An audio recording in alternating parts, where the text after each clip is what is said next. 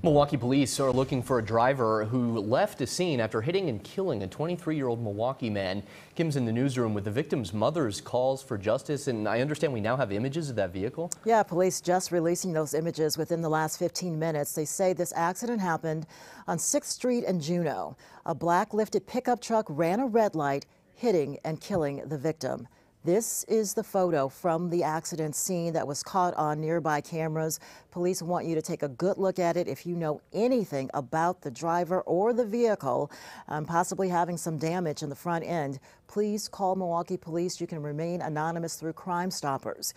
The family has identified the victim as 23-year-old Xavier Casanova Davis. He died at a hospital this weekend.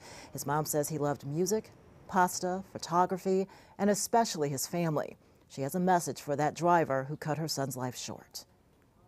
If it was your mother, if it was your son, if it was anybody you love,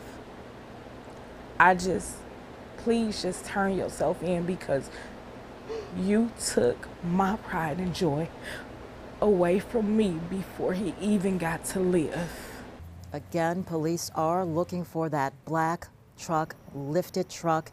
If you have any information, please call police. You can remain anonymous by going through Crime Stoppers.